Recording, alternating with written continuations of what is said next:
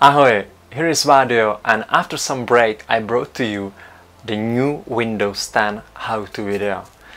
You may want to make all nice and neat on your Windows 10 machine, so you put your shortcuts into your Windows 10 menu. Today I'll help you to save your favorite websites right into the Windows 10 menu. So let's jump into it. Firstly, you will need to open your Chrome browser. As you can see, I have already opened two websites. With the first website selected, let's click on the three dots, More Tools, Create Shortcut, Open as New Window and Create.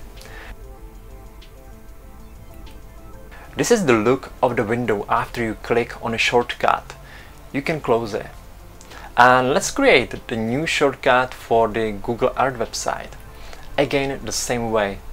Click on the three dots, More Tools, Create Shortcut, Open as New Window and click Create.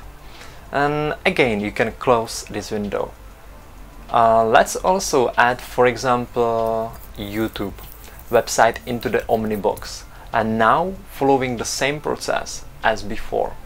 So click on the three dots, More Tools, Create Shortcut, Open as New Window and click Create. You can close this window.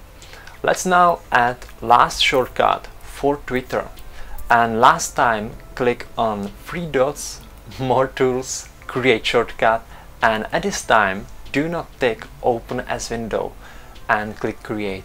You can see all shortcuts automatically placed on the desktop. Now we need just add them to the Windows 10 menu.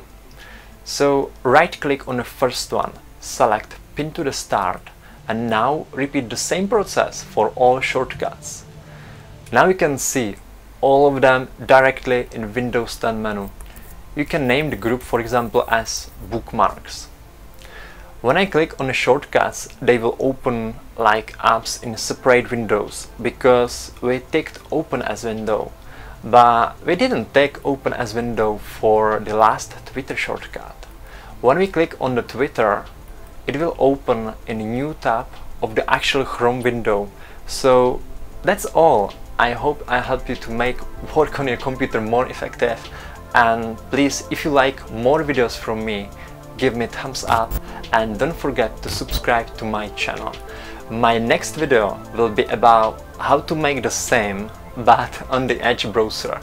So yeah, see you with the next one. Bye.